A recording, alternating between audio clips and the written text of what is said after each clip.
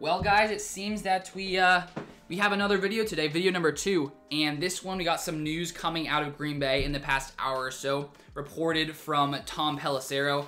I was actually getting ready to do some research on the draft coming up because I feel like that's sort of the next sort of big thing to focus on. And so far, I don't really know too much about college football. Honestly, I got most of my focus on the NFL, so I was working on that. Start scrolling through my tweets, see, oh, the Packers have fired special teams coordinator Shawn Mennenga. So I figured it was probably good to come in and make a video about it. So the Packers decided to come in and fire Shawn Mennenga. He's a guy who was brought in early in 2019 when Matt LaFleur got this head coaching job of Green Bay. He's been with Green Bay the past 2 seasons.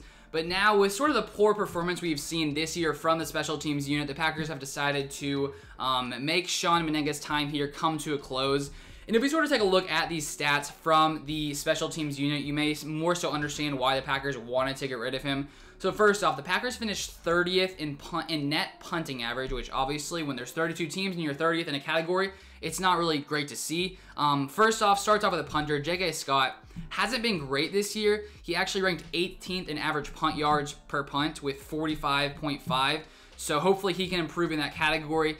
And then we actually finished 30th in return yards per punt with 4.8 return yards per punt. And I think throughout this season, there were sort of some times where I thought potentially the special teams return unit could sort of take a little bit of a jump up. First off, with Tavon Austin coming in a while ago, that was like November, I'm pretty sure was when he came in, or early December, something like that. It was a while ago. I was sort of thinking, okay, Tavon Austin, he's a fast guy. Maybe having him back there to return some punts will get a little bit of a spark for the special teams unit. But we just didn't see too much from Tavon Austin. I honestly don't really remember any plays where he really sort of shocked me.